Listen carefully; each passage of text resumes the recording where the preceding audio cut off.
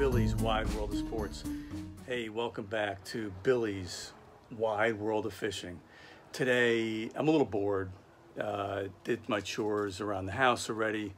And today I'm going to put a anchor trolley on the canoe.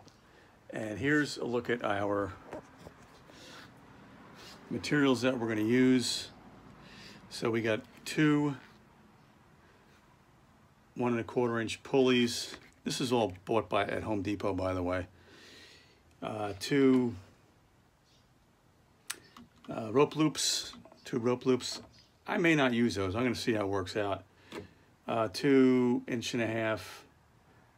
rings. 2 carabiners. And I already got these anchor cleats attached to my boat and some paracord. So what I've done so far is I'm trying to do this without screwing anything into the boat. So what I've done so far is I got one hook up in the back here, and I got one, so this is the back of the boat, and I also put one of those loops in the front of the boat. And from there we're going to have our trolley system go along the side of the boat, so stay tuned. Next, add your carabiners to both the bow and the stern.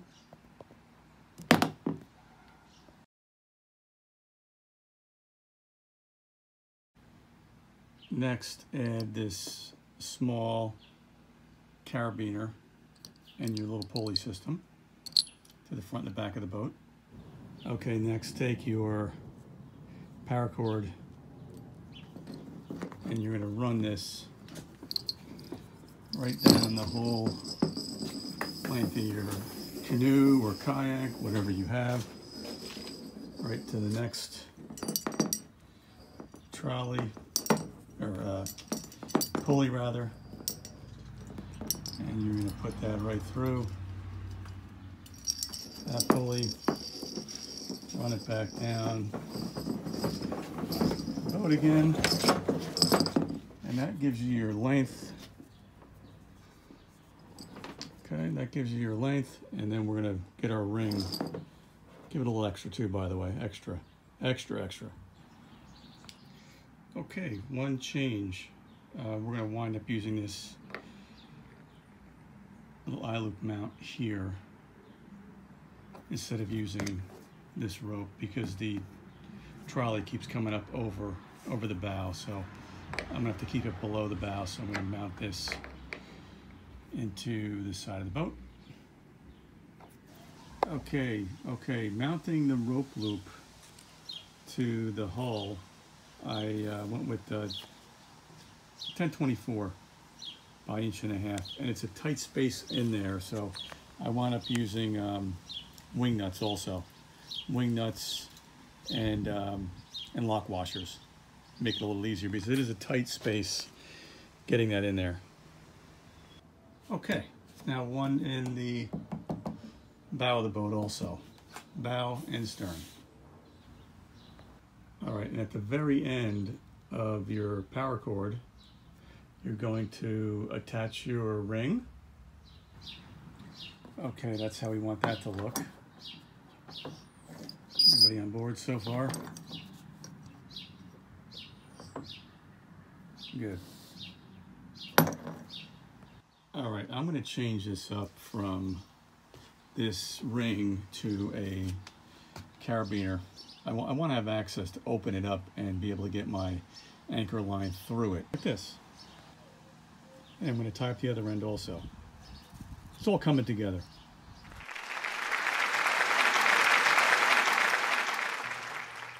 Okay, coming to the final, we're going to go over the top and through the bottom. Top and through the bottom. And now it's all going to come together. It's all going to come together.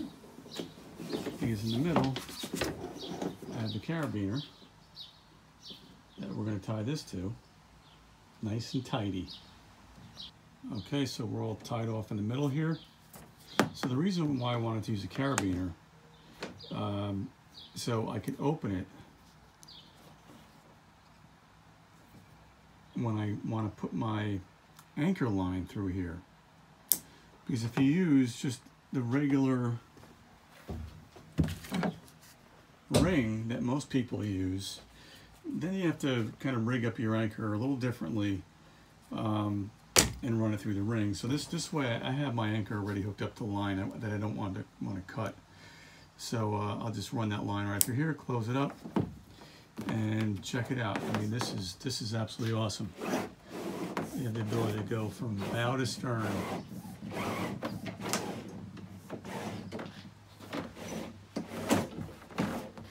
Pulling it along, just pulling it along. Isn't that cool? And all the stuff I just picked up at Home Depot and maybe spent about 20 bucks. You can go on Amazon and get yourself a anchor trolley kit yourself for 35, 45 bucks, sometimes even more. But this is a do-it-yourself, again, for about $20 worth of material. Here's my favorite part. Cutting the rope to size and burning the end. The use of fire in the outdoors. It's a primitive thing. This will keep those ends nice and tight. We don't want split ends, right? Who likes split ends? There you go. Final touch. Oh yeah, and if you missed my last video regarding the new seat setup that I put into the Old Town Canoe, check this out. This is all fairly new, but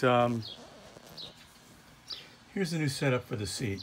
So we got this 1-inch square bar stock and long screws that go through, drilled in. Two locations, both sides, obviously.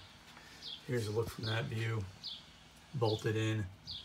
Put a little foam padding, extra foam padding for the comfort.